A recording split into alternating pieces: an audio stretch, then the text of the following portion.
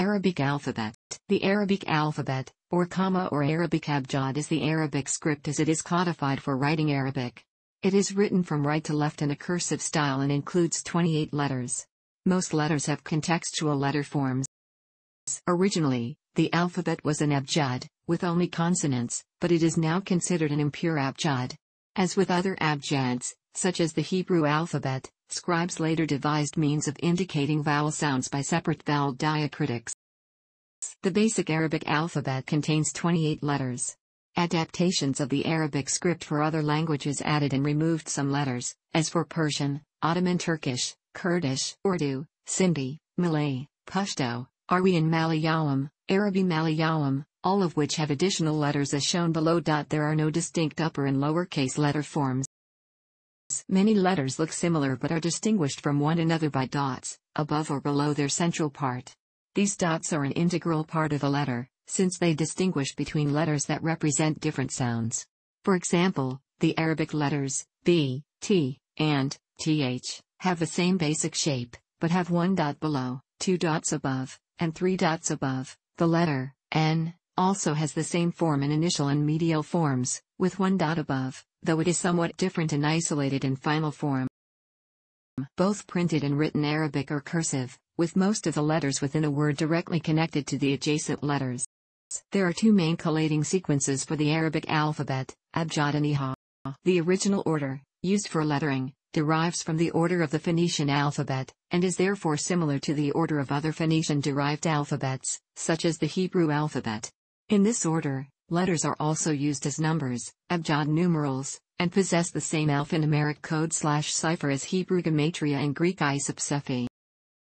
The, or, order, used where lists of names and words are sorted, as in phone books, classroom lists, and dictionaries, groups letters by similarity of shape.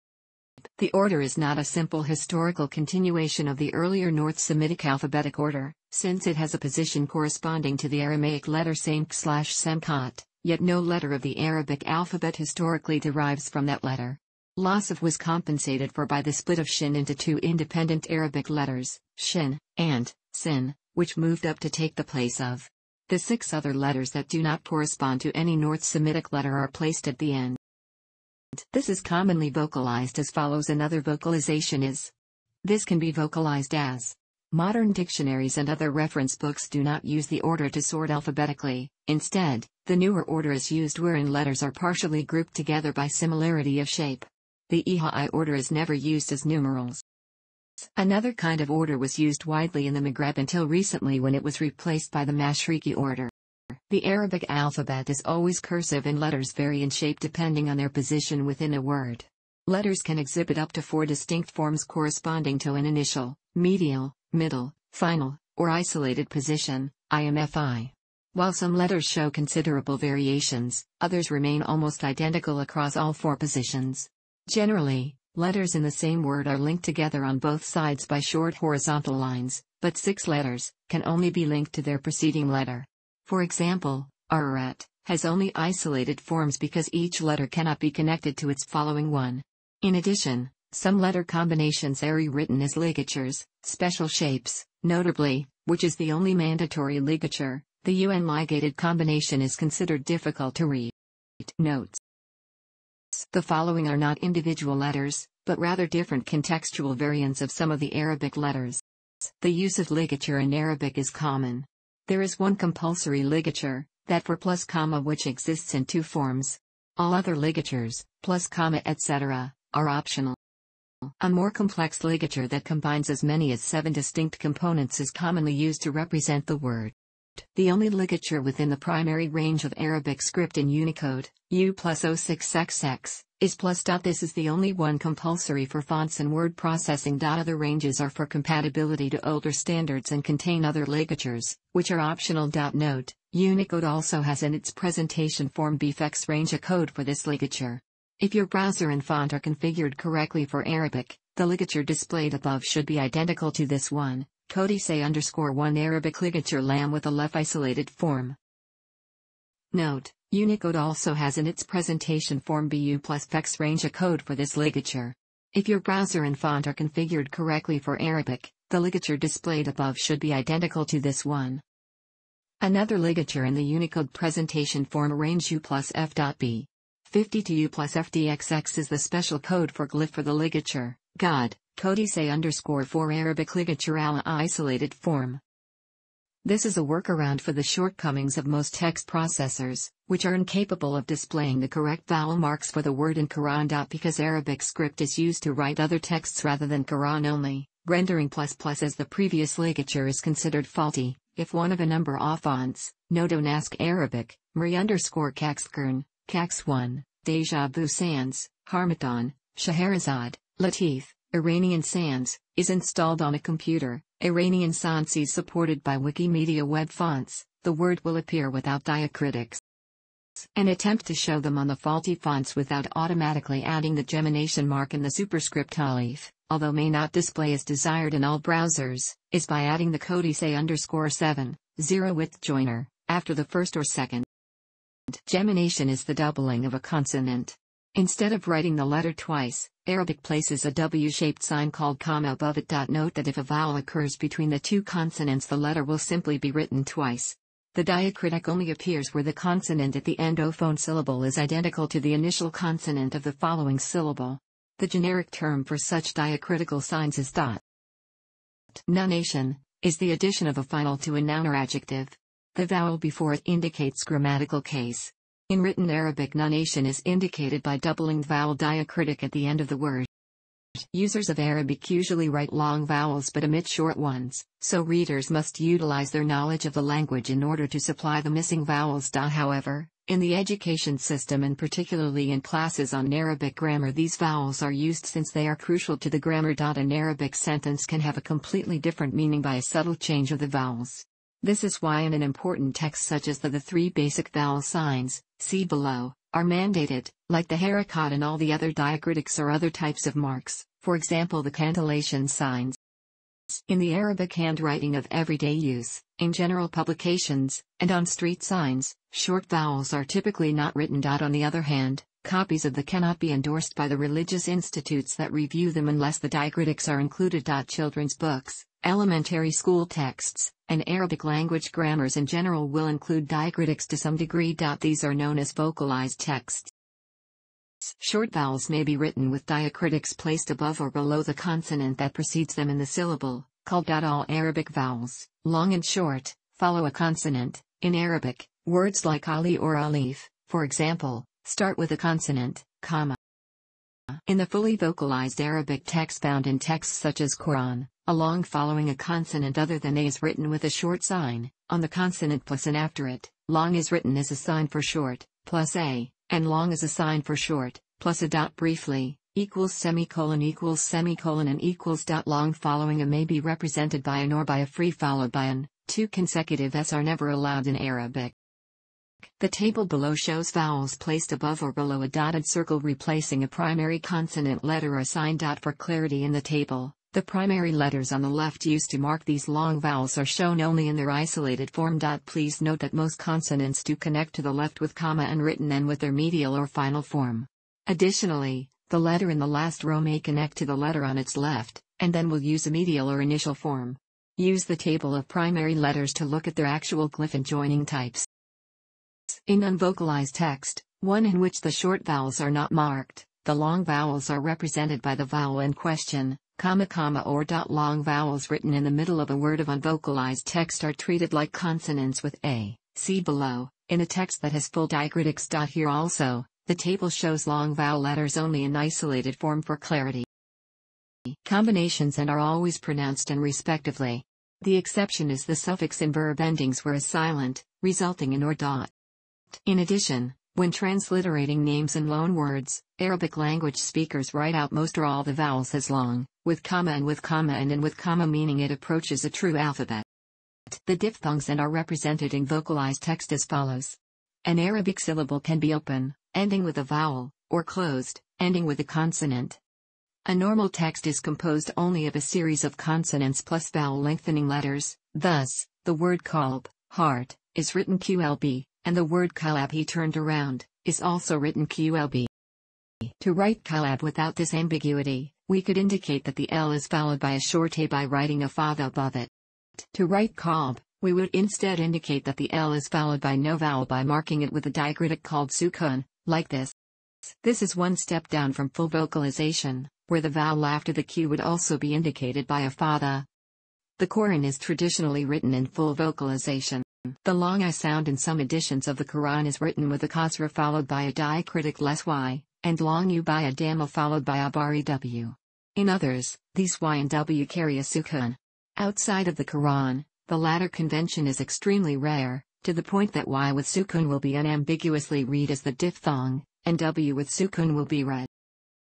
For example, the letters can be read like English male or male, or, theoretically, also like mole or male. But if a sukun is added on the y, then the m cannot have a sukun, because two letters in a row cannot be sukunated, cannot have a dhamma, because there is never an we sound in Arabic unless there is another vowel after the y, and cannot have a kasra, because kasra before sukunated y is never found outside the Quran, so it must have a fatha, and the only possible pronunciation is, meaning mile, or even email. By the same token, myt with a sukun over the y can be mate but not mawat or meat, and mwt with a sukun on the w can only be mot, not moot. E was impossible when the w closes the syllable. Vowel marks are always written as if the Arab vowels were in fact pronounced, even when they must be skipped in actual pronunciation. So, when writing the name Ahmad, it is optional to place a sukun on the h, but a sukun is forbidden on the d, because it would carry a dhamma if any other word followed, as in Ahmadu Zaji Ahmad is my husband. Another example, the sentence that in correct literary Arabic must be pronounced Ahmadu Zajan Sharer Ahmad is a wicked husband, is usually mispronounced, due to influence from vernacular Arabic varieties, as Ahmad Zaj Sharer. Yet, for the purposes of Arabic grammar and orthography, is treated as if it were not mispronounced and as if yet another word followed it, i.e., if adding any vowel marks, they must be added as if the pronunciation were Ahmadu Zajan Sharer run with a tanwin on at the end. So, it is correct to add an untanwin sign on the final r, but actually pronouncing it would be a hypercorrection. Also, it is never correct to write a sukun on that r, even though in actual pronunciation it is, and in correct Arabic must be, sukuned. Of course, if the correct Arab is a sukun, it may be optionally written. The sukun is also used for transliterating words into the Arabic script. The Persian word, mask, from the English word mask, for example, might be written with a sukun above the to signify that there is no vowel sound between that letter and the. Some letters take a traditionally different form in specific regions. See also Arabic script # special letters for languages other than Arabic. Some modified letters are used to represent non-native sounds of modern Standard Arabic. These letters are used in transliterated names, loanwords and dialectal words. There are two main kinds of numerals used along with Arabic text, Western Arabic numerals and Eastern Arabic numerals. In most of present-day North Africa, the usual Western Arabic numerals are used. Like Western Arabic numerals, in Eastern Arabic numerals, the units are always rightmost, and the highest value leftmost. In addition, the Arabic alphabet can be used to represent numbers, abjad numerals. This usage is based on the order of the alphabet. Is 1, is 2, is 3, and so on until equals 10, equals 20, equals 30, equals 200, equals 1000. This is sometimes used to produce chronograms. The Arabic alphabet can be traced back to the Nabatean alphabet used to write Nabatean. The first known text in the Arabic alphabet is a late 4th century inscription from 50 kilometers east of Qama in Jordan, but the first dated one is a trilingual inscription at Zebed in Syria from 512. However, the epigraphic record is extremely sparse, with only 5 certainly pre-Islamic Arabic inscriptions surviving, though some others may be pre-Islamic. Later, dots were added above and below the letters to differentiate them. The Aramaic language had fewer phonemes than the Arabic, and some originally distinct Aramaic letters had become indistinguishable in shape, so that in the early writings 15 distinct letter shapes had to do duty for 28 sounds, cf. The similarly ambiguous Pahlavi alphabet. The first surviving document that definitely uses these dots is also the first surviving Arabic papyrus Perf 558, dated April 643, although they did not become obligatory until much later. Important texts were and still are frequently memorized, especially in Quran memorization, a practice which probably arose partially from a desire to avoid the great ambiguity of the script. Later still, vowel marks on the were introduced, beginning sometime in the latter half of the 7th century, preceding the first invention of Syriac and Hebrew vocalization. Initially, this was done by a system of red dots, said to have been commissioned in the Umayyad era by Abu al-Aswad al-Duali. A dot above equals comma, a dot below equals comma, a dot on the line equals comma, and double dots indicated nunation. However, this was cumbersome and easily confusable with the letter distinguishing dots, so about 100 years later, the modern system was adopted. The system was finalized around 786 by. Although Napoleon Bonaparte generally receives credit for introducing the printing press to Egypt during his invasion of that country in 1798, and though he did indeed bring printing presses and Arabic script presses to print the French occupation's official newspaper Al-Tanbiya, the Courier, printing in the Arabic language started several centuries earlier. In 1514, following Gutenberg's invention of the printing press in 1450, Gregorio de Gregorii, a Venetian, published an entire prayer book in Arabic script. It was entitled Kitab Salat al-Sawi and was intended for Eastern Christian communities. Between 1580 and 1586, type designer Robert Grandjean designed Arabic typefaces for Cardinal Ferdinando de' Medici, and the Medici press published many Christian prayer and scholarly Arabic texts in the late 16th century. Maronite monks at the Markji Monastery in Mount Lebanon published the first Arabic books to use movable type in the Middle East. The monks transliterated the Arabic language using Syriac script. A goldsmith, like Gutenberg, designed and implemented an Arabic script movable type printing press in the Middle East. The Greek Orthodox monk Abd al-Zakir set up an Arabic printing press using movable type at the monastery of St. John at the town of Dawr el-Shar in Mount Lebanon, the first homemade press in Lebanon using Arabic script. He personally cut the type molds and did the founding of the typeface. The first book came off his press in 1734, this press continued in use until 1899. The Arabic alphabet can be encoded using several character sets, including ISO 8859-6, Windows 1256 and Unicode. See links in info box above, latter thanks to the Arabic segment, entries U+0600 to U+06FF. However, none of the sets indicates the form that each character should take in context. It is left to the rendering engine to select the proper glyph to display for each character. Each letter has a position-independent encoding in Unicode, and the rendering software can infer the correct glyph form, initial, medial, final or isolated, from its joining context. That is the current recommendation. However, for compatibility with previous standards, the initial, medial, final and isolated forms can also be encoded separately. As of Unicode 11.0, the Arabic script is contained in the following blocks. The basic Arabic range encodes the standard letters and diacritics but does not encode contextual forms, U+0621 U+0652 being directly based on ISO 8859-6. It also includes the most common diacritics and Arabic indic digits. U+06D6 to U+06 set encode Quranic annotation signs such as Endavaya and Start off Rub el-Hizb.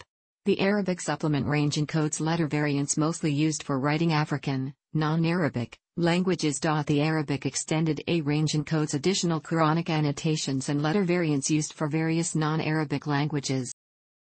The Arabic presentation forms A range encodes contextual forms and ligatures of letter variants needed for Persian, Urdu, Sindhi and Central Asian languages. The Arabic presentation forms B range encodes spacing forms of Arabic diacritics, and more contextual letter forms. The Arabic mathematical alphabetical symbols block encodes characters used in Arabic mathematical expressions. See also the notes of the section on modified letters. Keyboards designed for different nations have different layouts, so proficiency in one style of keyboard, such as Iraq's, does not transfer to proficiency in another, such as Saudi Arabia's.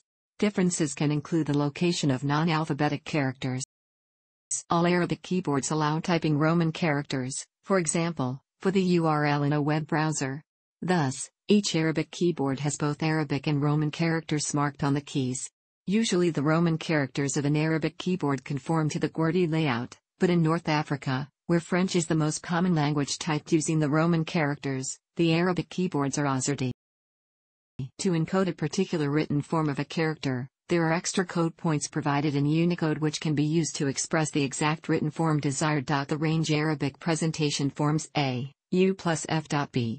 50 to U plus FDFF, contain ligatures, while the range Arabic presentation forms B, U plus F.E. 70 to U plus F, contains the positional variants. These effects are better achieved in Unicode by using the zero-width joiner and non-joiner, as these presentation forms are deprecated in Unicode, and should generally only be used within the internals of text rendering software, when using Unicode as an intermediate form for conversion between character encodings, or for backwards compatibility with implementations that rely on the hard coding of glyph forms. Finally, the Unicode encoding of Arabic is in logical order, that is, the characters are entered, and stored in computer memory, in the order that they are written and pronounced without worrying about the direction in which they will be displayed on paper or on the screen. Again, it is left to the rendering engine to present the characters in the correct direction, using Unicode's bidirectional text features. In this regard, if the Arabic words on this page are written left to right, it is an indication that the Unicode rendering engine used to display them is out of date.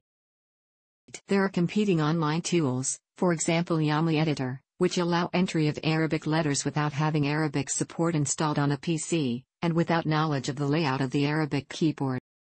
The first software program of its kind in the world that identifies Arabic handwriting in real time was developed by researchers at Ben Gurion University, BGU. The prototype enables the user to write Arabic words by hand on an electronic screen, which then analyzes the text and translates it into printed Arabic letters in a thousandth of a second. The error rate is less than 3%, according to Dr. Jihad El-Sana, from BGU's Department of Computer Sciences, who developed the system along with master's degree student Fadi Biadsi. Thanks for watching. Don't forget like the video and don't forget to subscribe.